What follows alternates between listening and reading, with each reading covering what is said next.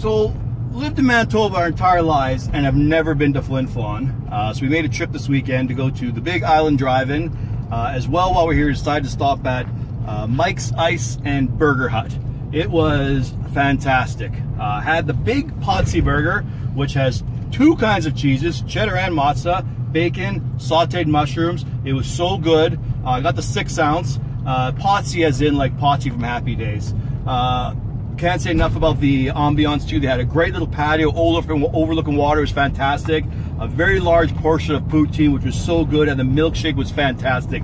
This whole weekend we've been down here, or been up here, has been absolutely fantastic. If you've never done it, you have to do it. No better time than now with COVID going on. You can't travel anywhere, so take advantage. Visit your own province. Head to Flin Flon. Head to Mike's Ice and Burger Hut and support local.